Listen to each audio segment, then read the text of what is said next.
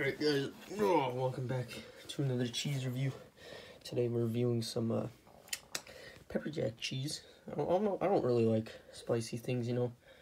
Spicy things make my butthole go boom boom, you know, when I'm sitting on the toilet for about 10 hours a day, you know, so it's not really fun for me, you know, eating spicy foods.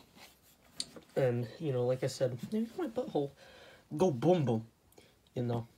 Now, I don't know about cheese. Never really had pepper jack.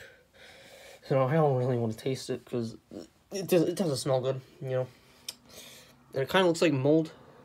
Like, I want to put something in my mouth that looks like it's had mold, you know, for 10 days. But I'm going to do it for you guys because I love you. You know, I'm gay for you. You know? Not that spicy. Like I said, I thought it would make my butthole go boom boom.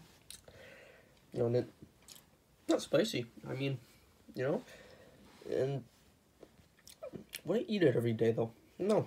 Would I even eat it if I was offered it? No. It just tastes like shit. It just tastes like shit. It's like someone put 10 pounds of pepper on fucking American cheese and just said, oh, well, this is gonna work, you know. And now the spiciness comes, like, after, like, 3 seconds taking a bite of it. It's like, what the fuck, you know, like, it's fucking shit. You know, no one wants it, right? Like,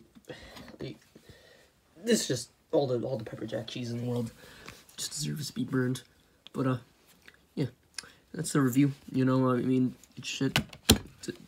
Don't eat it, you know, beat it like your wife, you know. And, yeah. Well, guys, thank you for watching the video, and I hope you guys have a, you know, blessed day. Besides this fucking cheese, like, yeesh. Like,